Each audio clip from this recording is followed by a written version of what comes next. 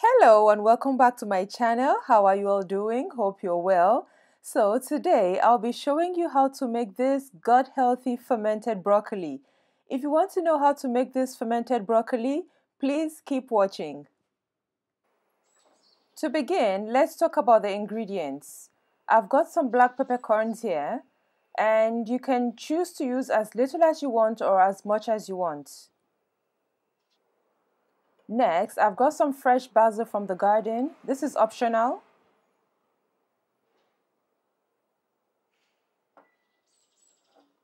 Then I've got my sea salt. I'm using 1 tablespoon of sea salt, 3 cloves of garlic, a glass jar,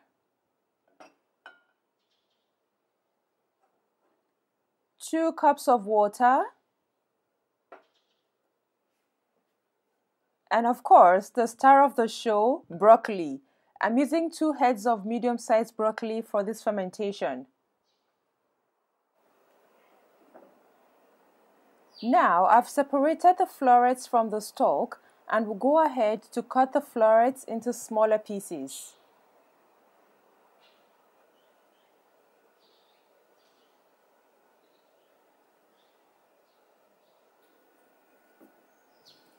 Now, this is how I'm cutting the broccoli florets into smaller pieces.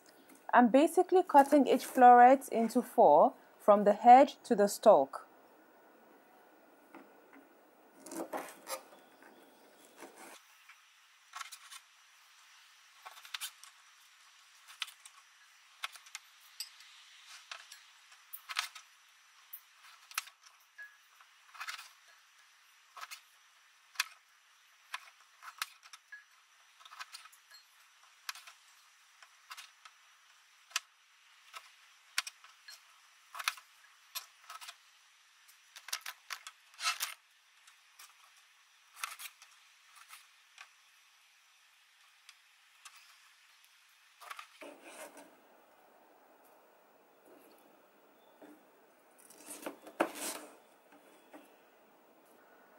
Now that I'm done cutting them, this is what they look like.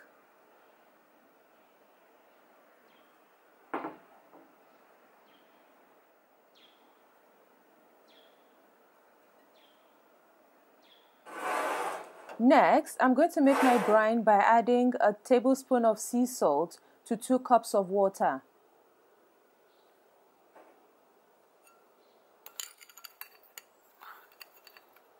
I'm going to give it a quick stir so as to make sure that the salt dissolves properly.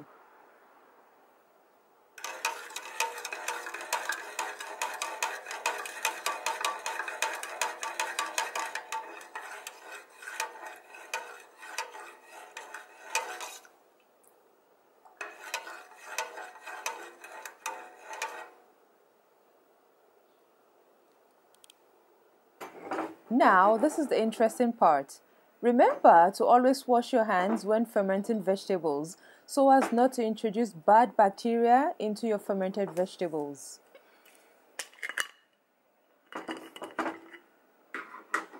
This is in no particular order, but I'm going to start with the basil and then some broccoli, a few peppercorns, and push down the vegetables to create more space. And I'm going to add some garlic and more broccoli until the jar is full. A great tip when making fermented vegetables is to always make sure you push the vegetables down in the jar so as to let as much air out as you can.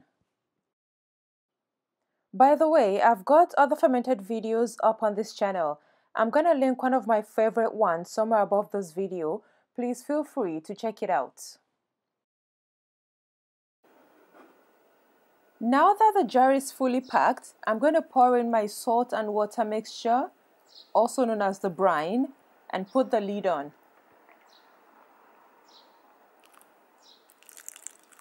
For this step, make sure that the vegetables are fully submerged in the water.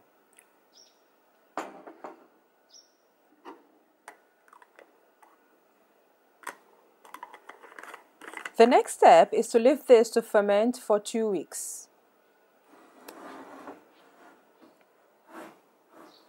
Isn't this just beautiful? You can see some garlic, the black peppercorn.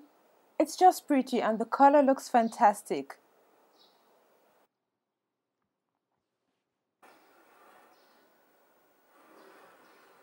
Now, this is 2 weeks later and look at this beauty.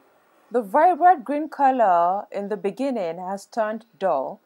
I can't wait to try this.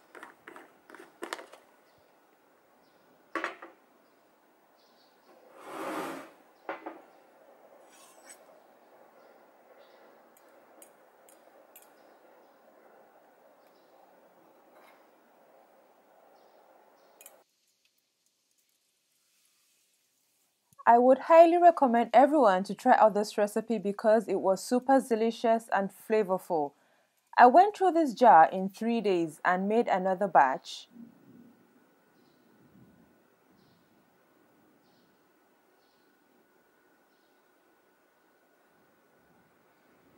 And a good thing to always remember is that fermented veggies are very beneficial to our overall gut health and easy to make and very cheap as well.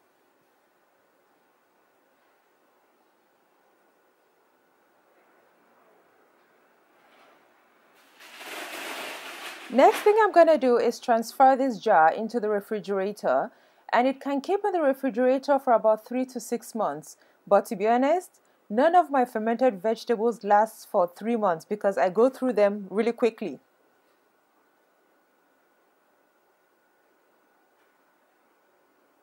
As always, if you've enjoyed watching this video, please give it a like and please don't forget to subscribe to my channel. And please click the notification bell icon so that you can get notified whenever I upload a new video. Thank you for watching. Take care. Bye.